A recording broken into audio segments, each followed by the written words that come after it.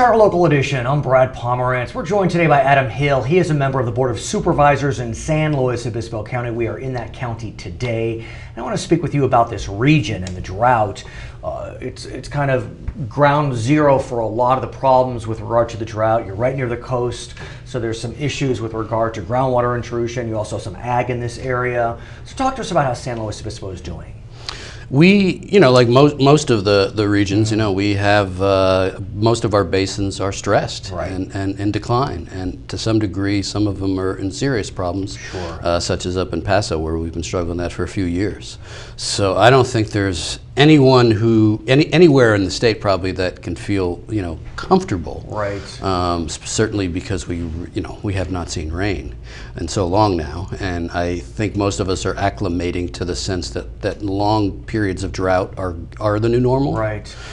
Do you feel as if the residents of this county have come together in such a way to really start to conserve water use? As we know, the State Water Board has demanded that there be certain reductions. It depends on which city you're in or which water district you're in, but has this county come together? I think so. I think the residents are doing their part. I think we need to do, and all the government agencies need to do their part. I think we need to step it up on recycling. There's still sanitation districts and cities that are pushing their treated effluent out into the ocean, and that should not happen. We can't waste that water. It should be reused. It should be recycled. And what about counties and cities looking at projects such as reuse, gray water, toilet to tap, whatever it may be, either as a county itself or allowing residents to be more inventive in terms of their water use? Yeah, that's starting to happen, and we're probably behind the curve a bit, because it should have happened in a lot of ways. And some other counties in the state already have big recycling plants and big desal plants coming online, and I know that there's always a certain amount of probably reluctance, just because they can be really expensive to do these kind of capital projects. But I don't think we're going back. Let's talk about desalination. A lot of excitement behind desalination. And if you look at the Central Coast, a lot of discussion about desalination. As you know, in Cambria, there is a hybrid desalination plant that's been operating, since the end of last year. Santa Barbara had a desal plant that kind of was online in the 90s, but they're looking at whether it's time to jumpstart that desal plant. What do you make of those two projects? Well, I think at this point, and Santa Barbara is a good example, because they did mothball it. And they mothballed it because it started to rain. What we've tried to stress to everybody is that even if we have a great rain season, it will not be enough, and that all the climatologists are predicting that we're going to see long periods of drought like this again. So we will see some El Nino years. But we should not be fooled into thinking that this is going to solve our water problems. And some would argue that an El Nino year could be before us. I mean, you look at some of the reports, some predict 80% chance of a nice El Nino for the winter of 15-16. We had that last year, prediction-wise. But it didn't go so well for us. So well stated, touche. I do want to get a sense, though. We know that in San Diego County, Carlsbad will be opening. It should be the biggest desal plant literally in the Western Hemisphere. But San Luis Obispo County is not sitting back. There are possibilities in this county. Talk to us about one possibility, and interestingly, it's focused upon your largest private employer, Diablo Canyon.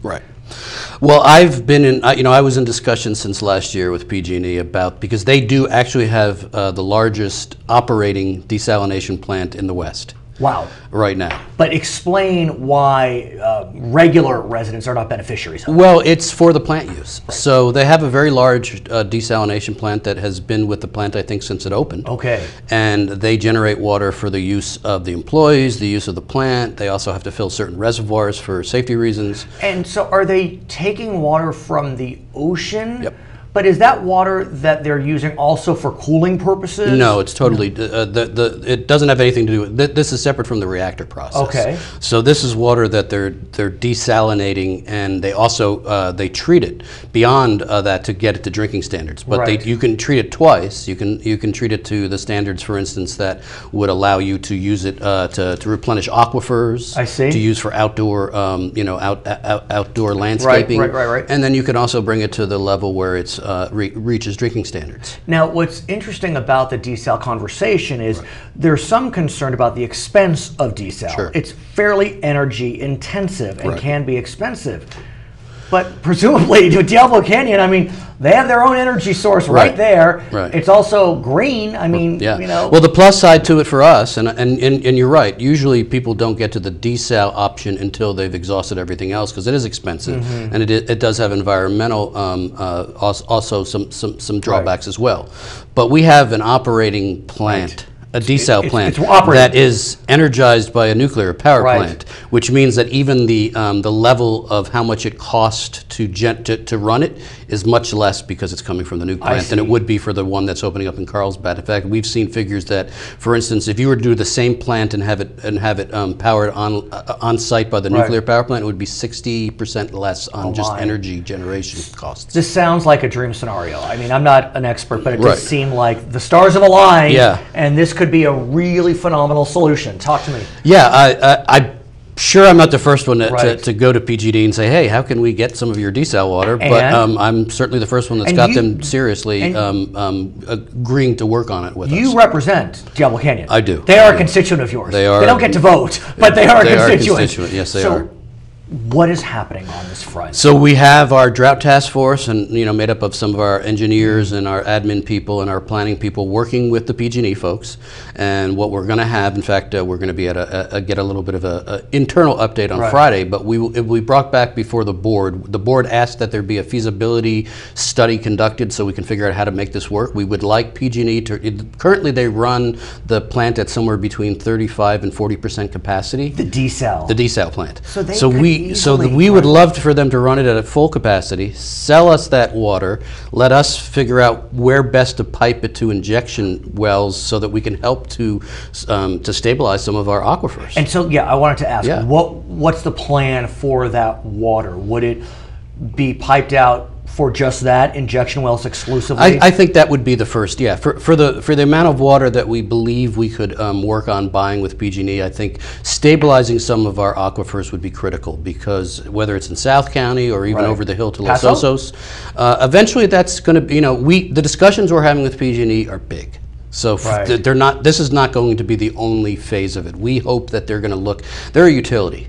And so what I've said to them early on, including last year when I first started to meet with their executives, which is, have you thought about adding a W to your initials? Right, I mean, because, look, it's a revenue source for them. They're a private company, Sure. I mean, you can't take it away from them. And and they're not going to be foolish about whether there's an opportunity here to be in the water business. So are there pipes now coming out of the plant? There are. To transport and water? they're actually doing some work right now that might allow us to figure out how we can how to make the piping part of the project probably less expensive than it might otherwise be. Does the Coastal Commission need to get involved in this? I don't know. I mean, they'll certainly be involved in terms of making sure that we're informing them.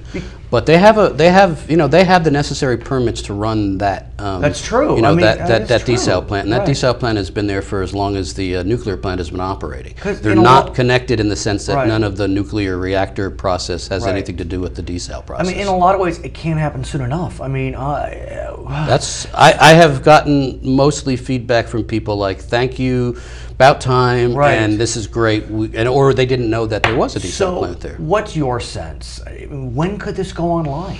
We'll know more when we have an update at our board, either late August or early September. That'll give us a sense of, okay, this is what we need, because we need some. There are also some things that have to do with the, getting, if we're going to provide water in the South County, so where are we going to provide it? Who's going to help us pay for it? Those sorts of things. But his name is Adam Hale. He's a member of the Board of Supervisors in San Luis Obispo County, where we are today. My name is Brad Palmer, and you're watching Charter Local Edition.